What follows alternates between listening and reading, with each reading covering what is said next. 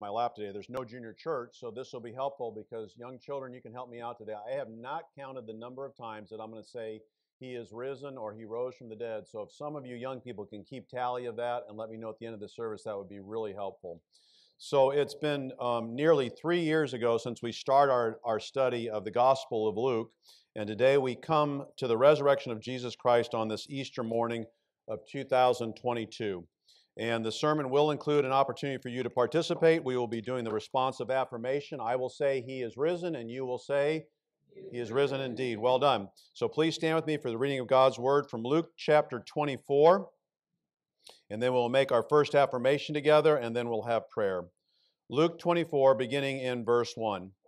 Now, on the first day of the week, very early in the morning, they and certain other women with them came to the tomb, bringing the spices which they had prepared. But they found the stone rolled away from the tomb. Then they went in and did not find the body of the Lord Jesus. And it happened as they were greatly perplexed about this, that behold, two men stood by them in shining garments. Then as they were afraid and bowed their faces to the earth, they said to them, why do you seek the living among the dead? He is not here, but is risen. He is risen. I'd like to ask Sila Tuju if you'd pray at this time, please. Let us pray. Father, we are here because you made him who knew no sin to be sin for us, that we might become the righteousness of God. And so we enter your gates with thanksgiving and your courts with praise. We give you thanks because you're worthy. We give you thanks because you're good, your mercy endures forever, and your truth is everlasting. And so now, as we come to the preaching of your word, we commit your servant Steve into your hands. We pray that you'd anoint him to preach your word boldly. And we ask that you'd open our ears, that we would hear it. You'd open our hearts, that we would receive it. And we pray this in Jesus' name. Amen. Thank you. You may be seated.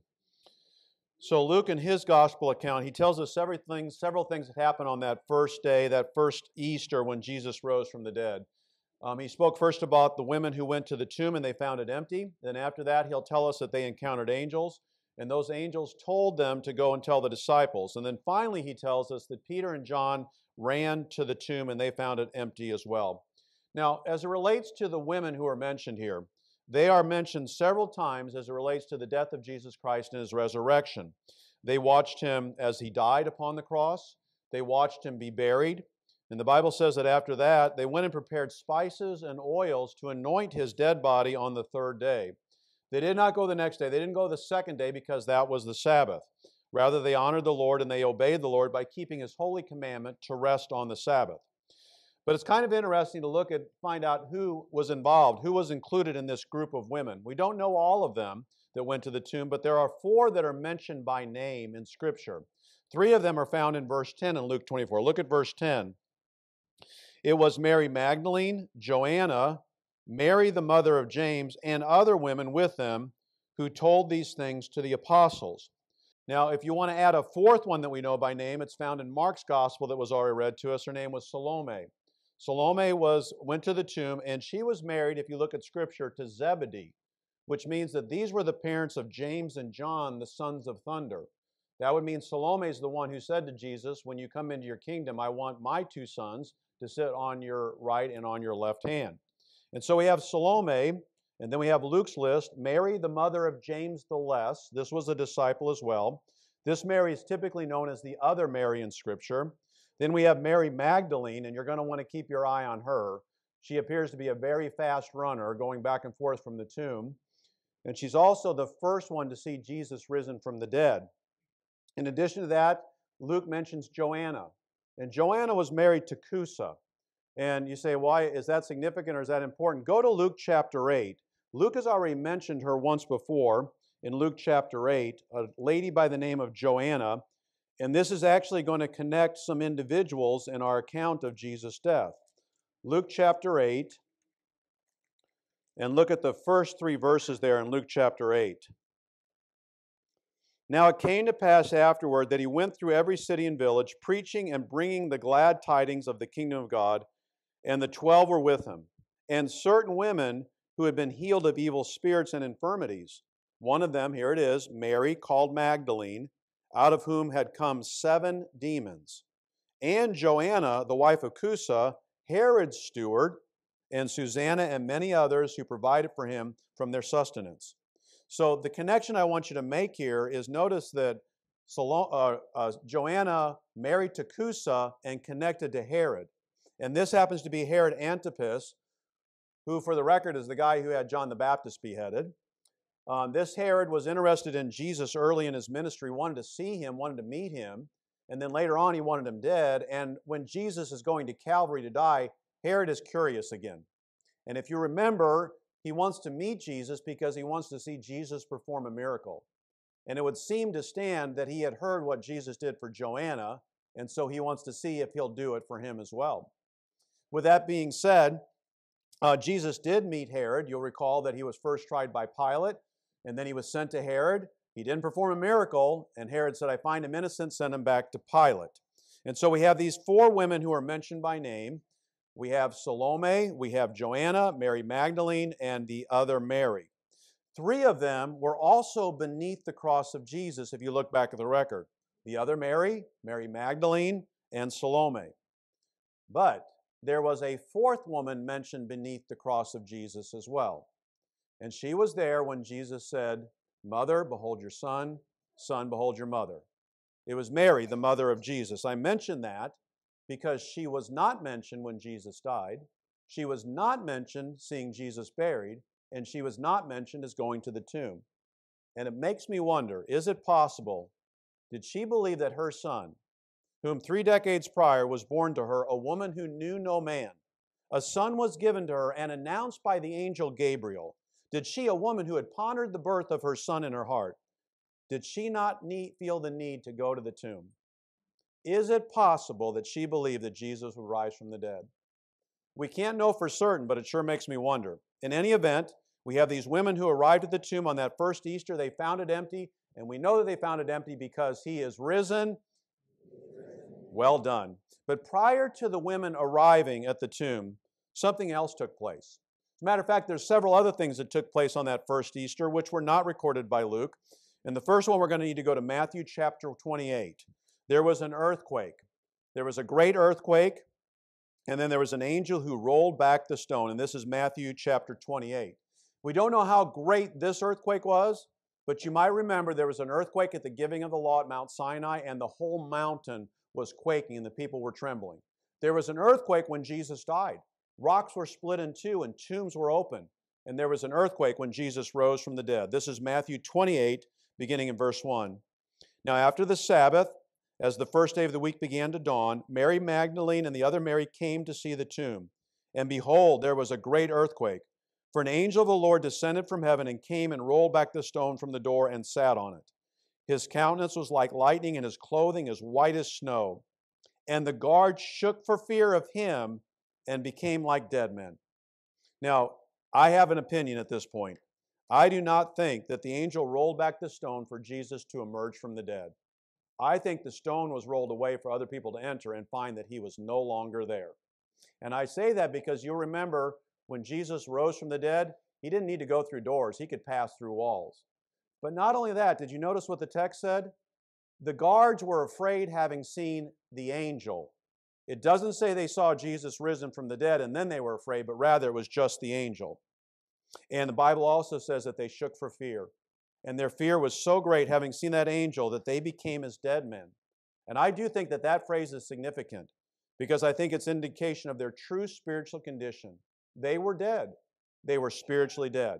Now let's go back to Luke and see the next thing that took place, and that's the women as they encounter not one angel, but 2. Luke 24. One angel rolled back the stone, but there was another one present there to meet the women. This is Luke 24, now in verse 4. And it happened as they were greatly perplexed about this, that behold, 2 men stood by them in shining garments. Then they were afraid and bowed their faces to the earth and said to them, Why do you seek the living among the dead? He is not here, but is risen.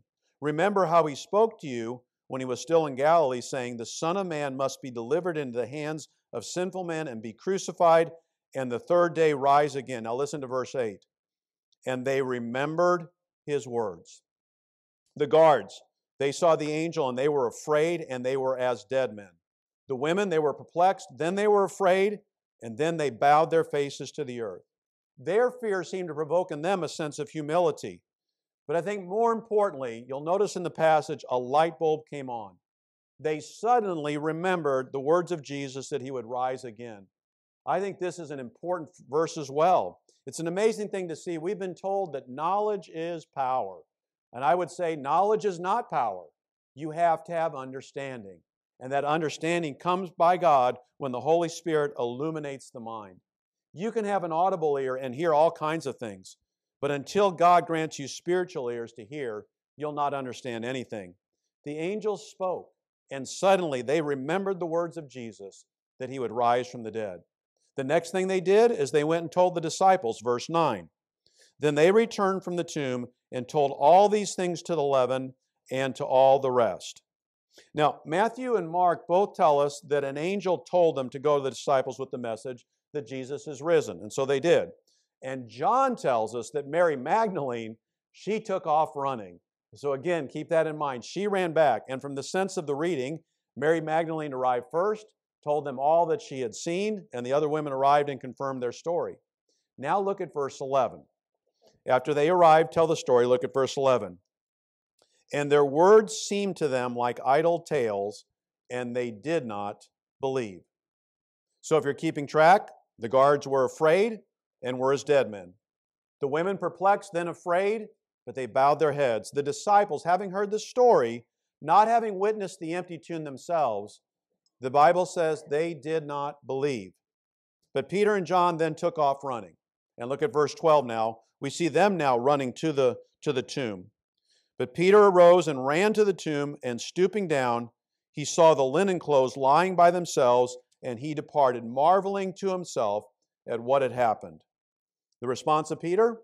He got there, the tomb is empty, and he marveled.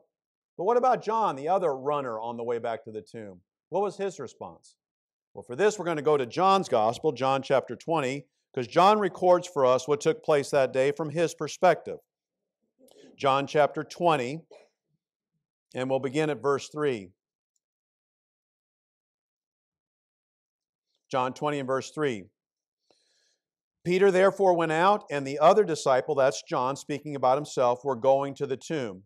And they both ran together. And the other disciple outran Peter and came to the tomb first. John speaking about himself, and the third person doesn't want to boast too much, but he was the faster runner of the two. And he, stooping down and looking in, saw the linen clothes lying there, yet he did not go in. Then Simon Peter came, following him, and went into the tomb, and he saw the linen clothes lying there, and the handkerchief that had been around his head, not lying with the linen clothes, but folded together in a place by itself.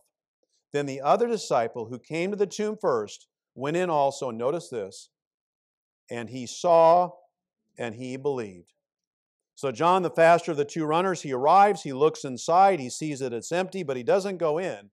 Then Peter, the fearless, if you will, at least he wasn't afraid to speak up and jump sometimes before he thought. He arrived, he went in, and then John followed him. And at that moment, John's testimony is that he believed. By the way, this is the first individual that says he believed. It was John, the beloved disciple. But I want you to notice verse 9. How is it that he came to believe? What took place? Look at verse 9.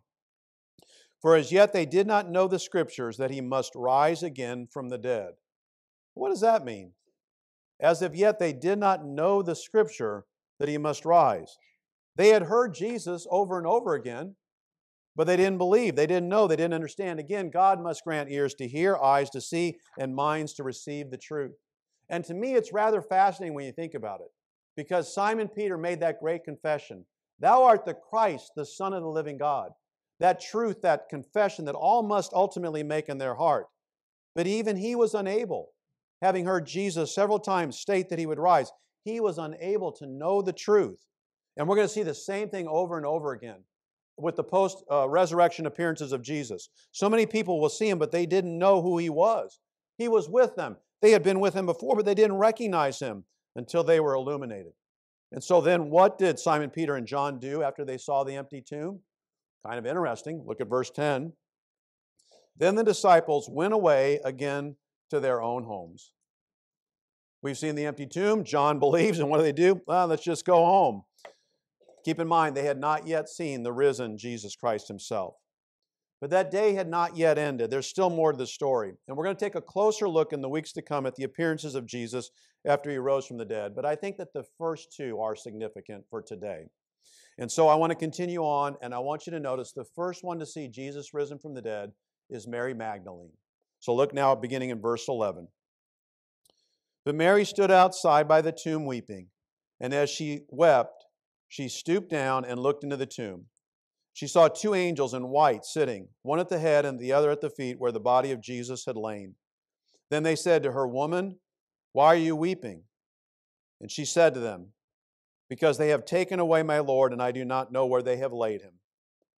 Now, when she had said this, she turned around and saw Jesus standing there and did not know that it was Jesus. Jesus said to her, "Woman, why are you weeping? Whom are you seeking?" She, supposing him to be the gardener, said to him, "Sir, if you have carried him away, tell me where you have laid him, and I will take him away." Jesus said to her, "Mary." She turned and said to him, "Rabboni," which is to say, teacher. Jesus said to her, "Do not cling to me, for I have not yet ascended to my Father, but go to my brethren and tell them, I am ascending to my Father and your Father, and to my God and your God." So if you remember, Peter and John ran to the tomb, and it appears that the women returned as well, and Mary must have been running as well. She wasn't as fast as them, although as I was thinking about it, she'd already run the course one time. Maybe she would have beat them if she had a good start with them. But she came. They had already left. John and Simon Peter did not encounter the angels, but there were two of them, and Mary was weeping. And those angels comforted her. And she turned and she saw Jesus, but she did not recognize him. Keep in mind, she was healed by Jesus. 7 demons were cast out. She traveled with him. She was beneath his cross as he died. She saw him buried. And yet again, she wasn't given the ability to recognize him until he spoke her name. How sweet that must have been to hear your name spoken by Jesus and then to recognize him. This is grace. God speaks, and we see, we hear, and we know. I think this is a reminder of his effectual call. He speaks life, and suddenly the blinders are off. The dead sinner is now born again, and we cry out for the first time, "Abba, Father." And you'll notice the response of Mary. What did she do? The Bible says she clung to him.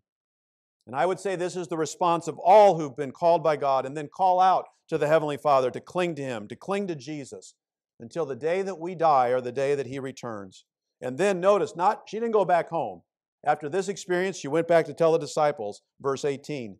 Mary Magdalene came and told the disciples that she had seen the Lord, that he had spoken these things to her. She had a story to tell.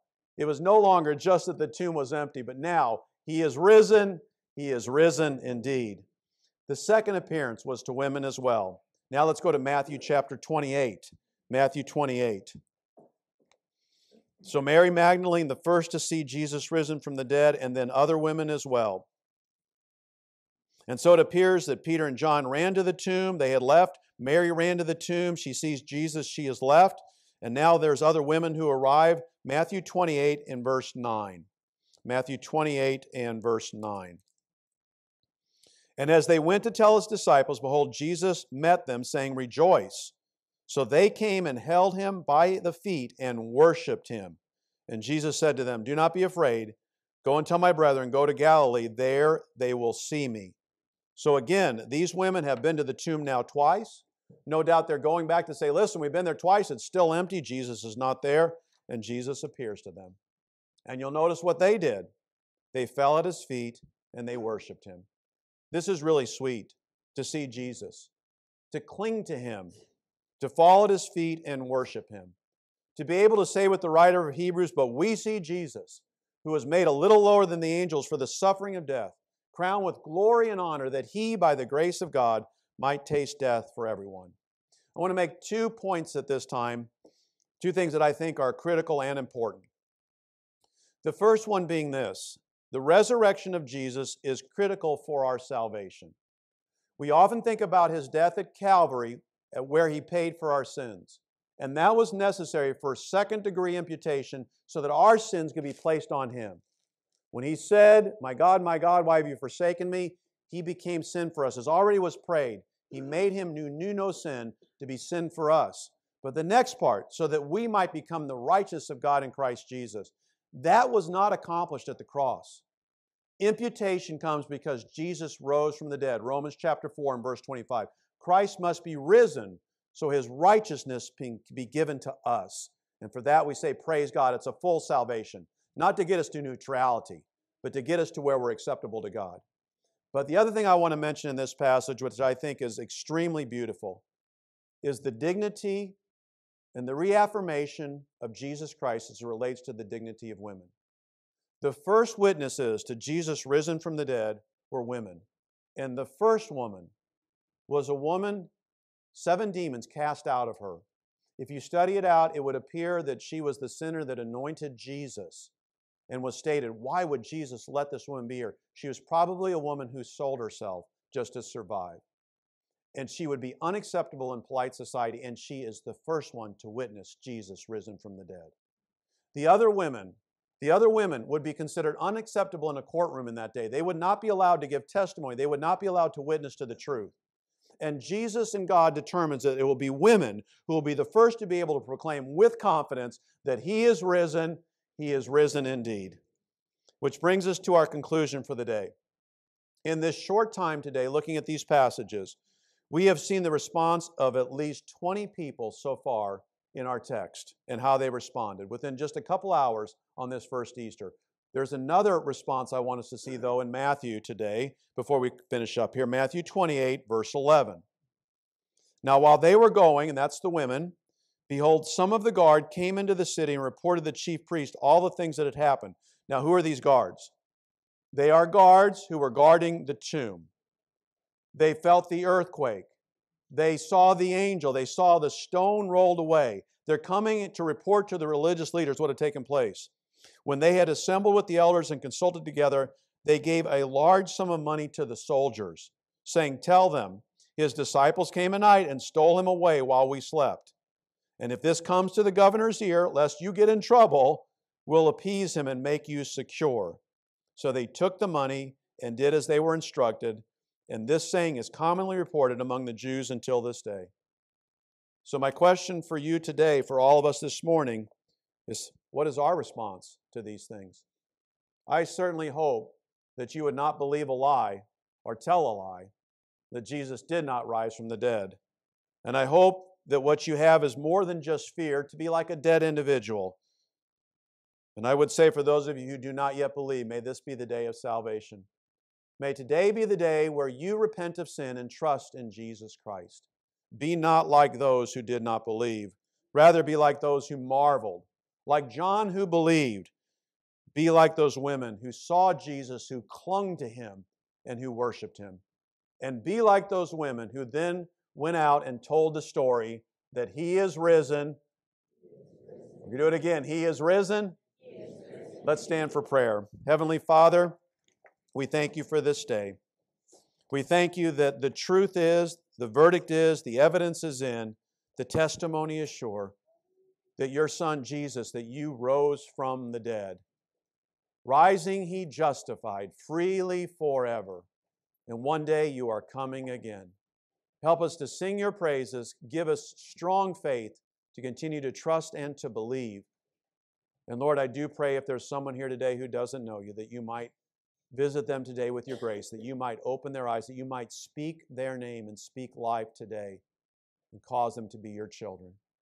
For the rest of us, God, please help us to be bold and confident to proclaim that your Son is risen indeed. And I pray in Jesus' name, amen.